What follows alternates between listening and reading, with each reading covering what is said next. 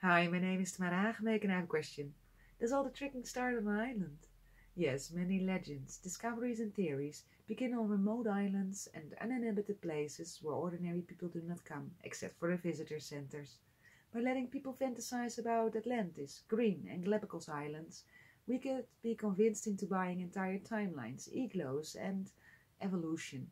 Moreover, these fantastic discoveries open doors to many more new minerals to be mined on Earth, in space, and online, and ticket sales for the first, the oldest, and largest find.